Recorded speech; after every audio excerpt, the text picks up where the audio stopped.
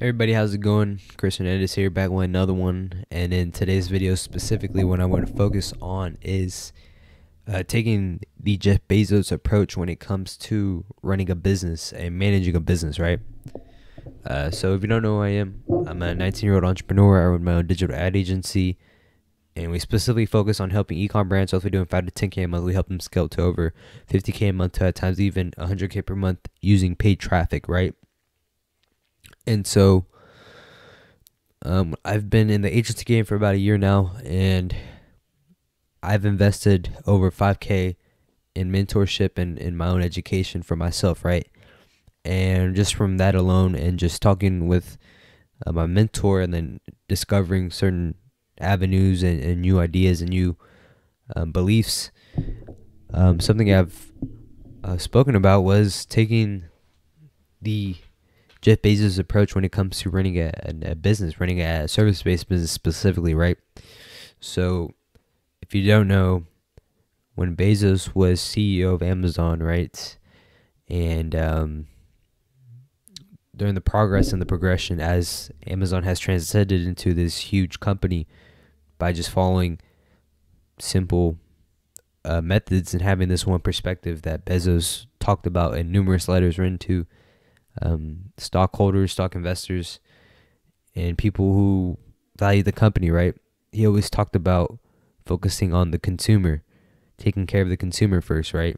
If you're able to make the consumer happy, well, the longevity of the brand, it's going to be infinite, because if you make the focus, making the consumer, giving the consumer the best experience possible, they're always going to stick with you, right?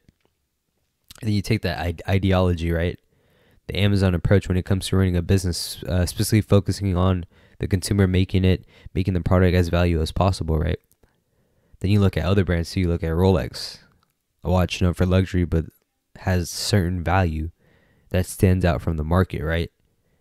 You look at luxury brands, Porsche, a different luxury brand, right? A car model that has its own value that is different from everything else, right? So taking the approach when it comes to running an agency, running a business, right? A lot of times, specifically from my experience in the market, in the ecom game, a lot of entrepreneurs seem to struggle on and having similar problems, specifically talking to numerous amounts of people in different areas regarding hopping on like a sales call, right? Understanding their problems and their bottlenecks in their business, right? Usually stems from a couple things. One could be they don't have time to fully focus on ads. Secondly, they don't have the knowledge or the strategy, but especially after iOS 14, right? Running successful ad campaigns has become more and more competitive in the space. It could be as well. Simply they don't have the knowledge, right? As a business owner, most of the time should be focused on the back end, focus on developing new products, developing new content.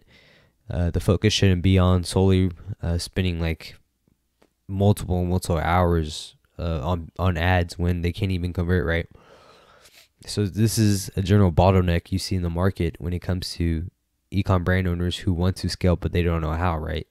And typically if they come to you, well, they're coming to you for a solution, right? They need a solution to this problem. They want to get better results. They just don't know how to, right? And you are the solution. You're the aid, right?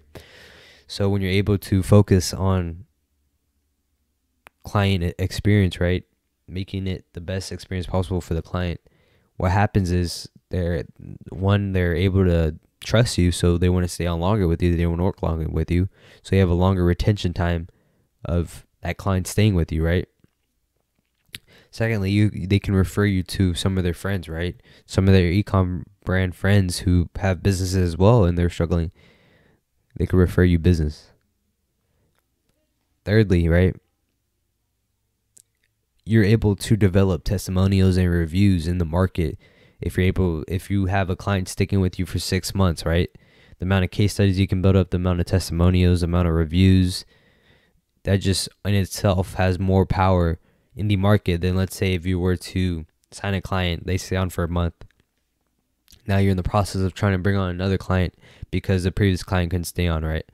So with that being said, if you just shift the focus on making the customer experience the best it can possible while also delivering results that the client has never seen before, the retention is going to stay longer, and ultimately you're going to benefit from getting your client results, but ultimately having the longevity of that client sticking with you and having trust in you, right?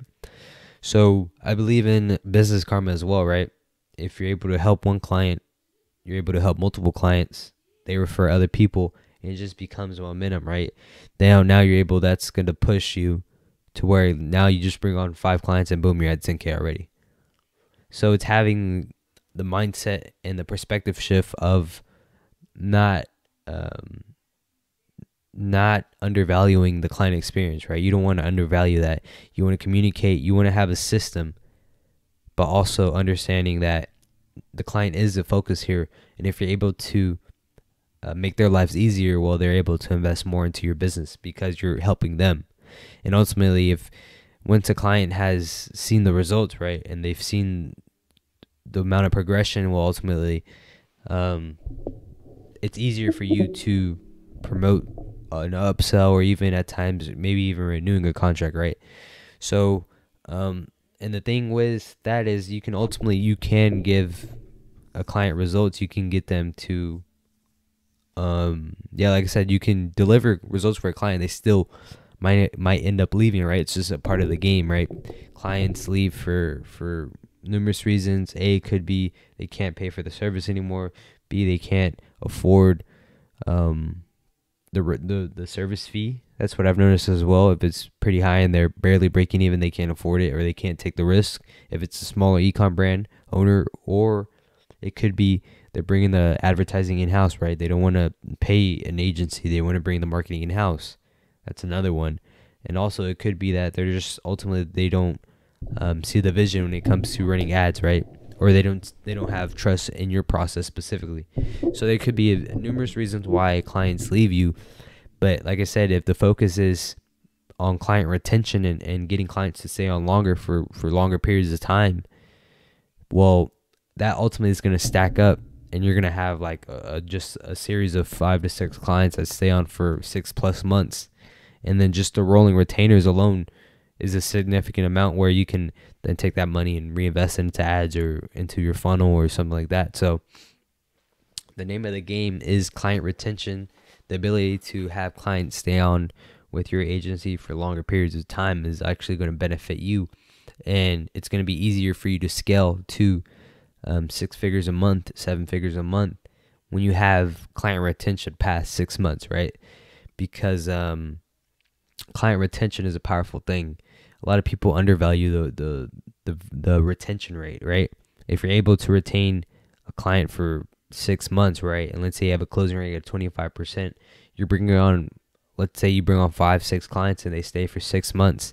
It's a powerful too, because then you have that set momentum, and then you're able to focus in on, all right, I have 6 clients, let me focus on making the client experience better. And then that's where you just improve and implement systems and processes to where you can get as close as possible to automation, right?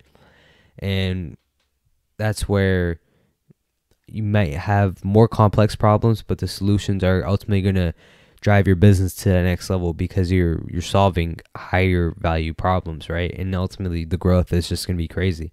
So that's really all I have for you guys regarding the approach that Bezos took with Amazon and the amount of growth his company has seen, right?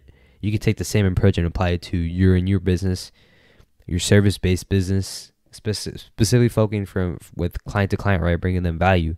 If you take this approach, ultimately the longevity of your business is going to scale to higher amounts than if you were to just solely focus on the money aspect of a business, right? If you put the consumer first, the longevity of your brand is just ultimately going to stay for longer periods of time, right? So that's really all I have for you guys. If you have any questions, comments, you want me to cover a specific topic, comment that down below. And then make sure you like, comment, subscribe, and more content coming soon, guys.